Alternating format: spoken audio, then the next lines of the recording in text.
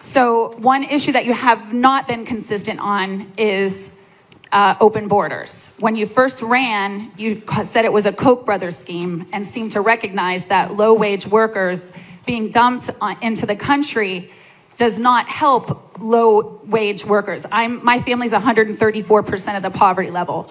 So I worked at a restaurant in New Hampshire this summer, and the dishwashers were starting at $14 an hour, teenagers.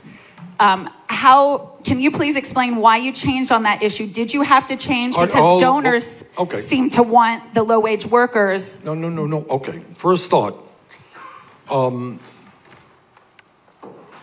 What I believe in, absolutely, is I don't believe in open borders. If open borders mean anybody can come from any place in the world, there's no country in the history of the world, I think, that has ever had that view. That is not my view. But my view is that we have 11 million undocumented here. Many of those workers, by the way, are being exploited right now.